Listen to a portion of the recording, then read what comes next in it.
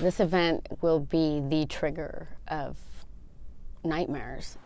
Rose McGowan is one of Harvey Weinstein's most vocal accusers, but on the eve of opening arguments, she says she's going to try and shut out what comes next, because even the sight of the former mogul is traumatizing.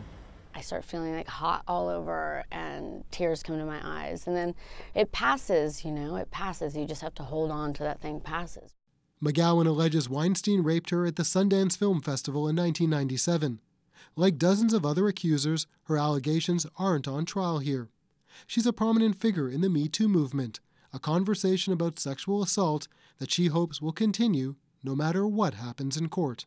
It kind of means so much, but also it can't mean everything, because in case it doesn't go, the way that I hope for, and I think that many are hoping for, the movement will still carry on.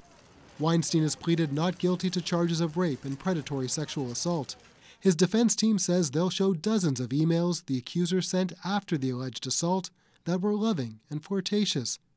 But experts say the defense is relying on outdated myths, that it's not unusual for victims to maintain contact, sometimes to try and regain control, in other cases, out of fear of personal and professional repercussions.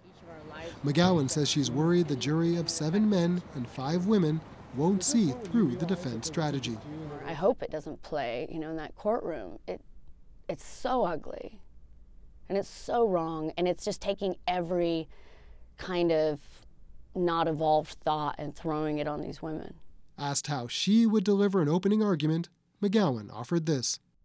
Do not let power sway you. Do not let power buy you, because power is what's on trial here. A power she and other accusers hope the trial will help them reclaim. Stephen D'Souza, CBC News, New York.